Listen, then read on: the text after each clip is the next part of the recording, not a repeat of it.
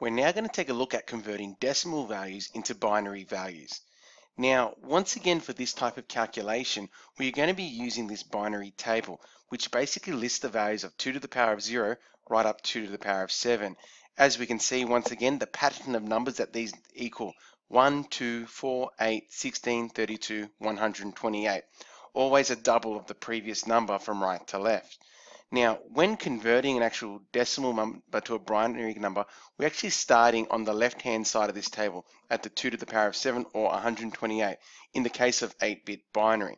So let's set this up in order to do some calculations. So what I'm going to be doing first is the decimal number of 1, okay, which is basically 1 with a little 10 next to it showing that it's decimal.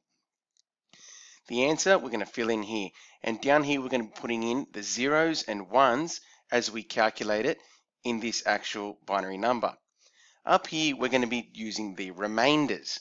Okay, so let's set it up, our table, and let's do this calculation.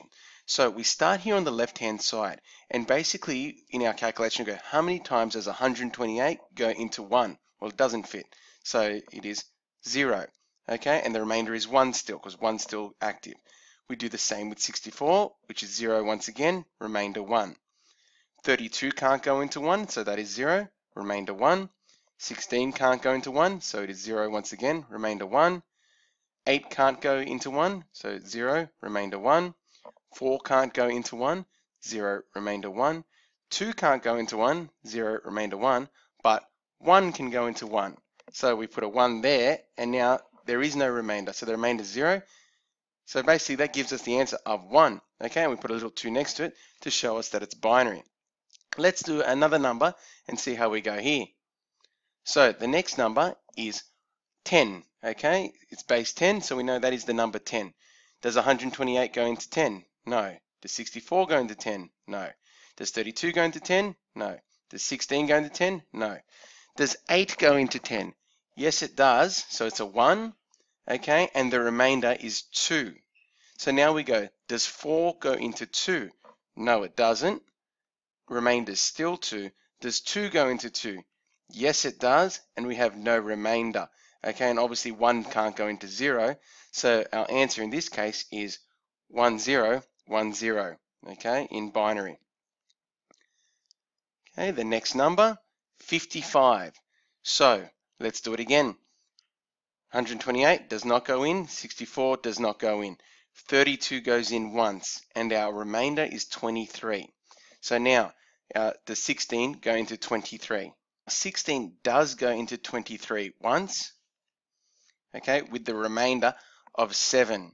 So 7 is the new number that we'll be calculating with. So 8 does not go into 7, but 4 does go into 7, okay, with the remainder of 3.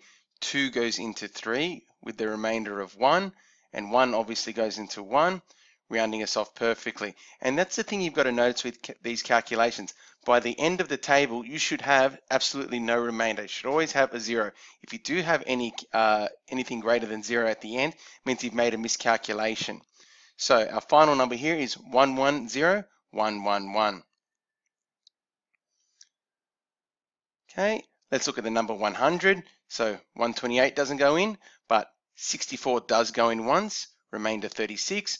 32 does go in once, remainder 4. So we pretty much know now that it's going to be zeros until we actually get to the 4 column, okay, which will be a 1, and now the rest is just 0. So our final number in this case is 1100100.